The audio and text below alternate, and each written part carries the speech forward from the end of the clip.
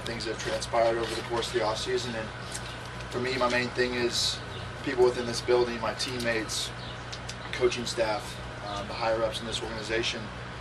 We've all been on the same page. We've all been good and very eager to be moving forward.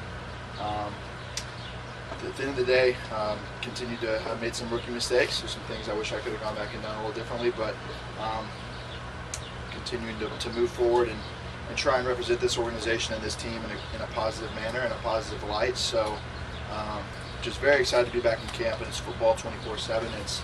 It's what I love doing, it's what I live for, and it's what my job is. So for me, I'm very excited to be back and can't wait to get this thing underway.